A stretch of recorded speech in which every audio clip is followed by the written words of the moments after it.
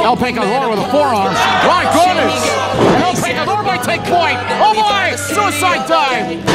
Look at this, big break off the Korean killer, El Pecador. Oh my! Check this out. What balance by Sinizter as he stands on the top rope.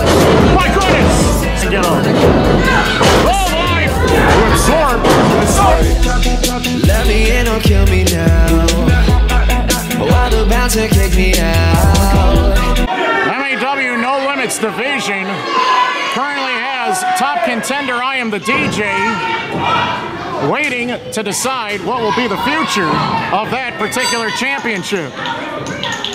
In the meanwhile, there are other contenders that want to get back into the fold. Sinizter at MAW's Anniversary Kingdom was unsuccessful when he challenged for the MAW World Championship against Kano. The match ended in a disqualification, and maybe Sinizter is under the belief that he can successfully dominate the No Limits division instead, as El Pecador outlasts the Korean killer often and early. Nice snapping, head scissors takeover.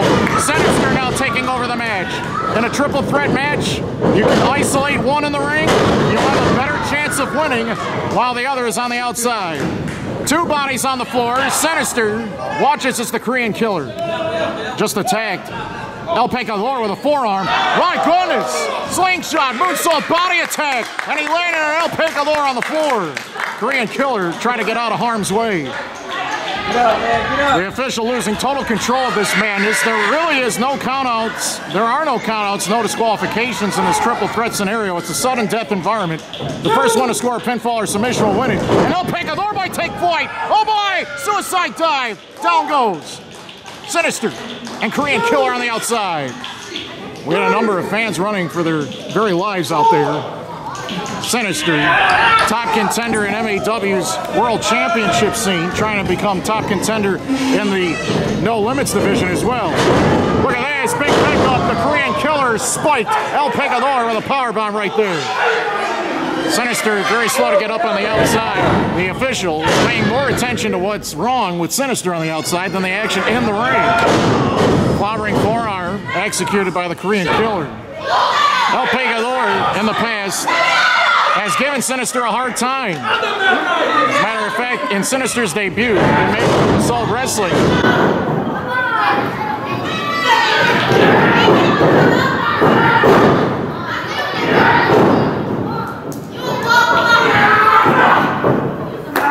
And Korean killer continues to deliver the abuse.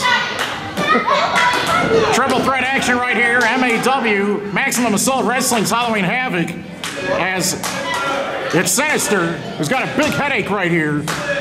And the Korean killer cinches in El Pecador for this big time delayed high vertical suplex. And all the impact on that drop might have damaged the head, neck, and the back of Pecador. And Sinizter, believe it or not, had to break up the pinning attempt, because this is one fall and you do not want to be left out of the final deciding fall of this match. Korean killer measuring Sinizter in the corner. And over again, the Korean killer with precision-like attacks, the shoulder thrust in the corner, and now really laying in the damage, dropping all of the body weight down on the head, neck, and throat of Sinizter as he's down in the far corner. Quick inside cradle by El Pecador trying to steal this one, but a 2 count only. Oh, what a roundhouse kick by Pecador, putting down Korean killer. Back and forth. At any particular time, you can't even blink when you see action like this, because just when you think one has the advantage, the other takes over.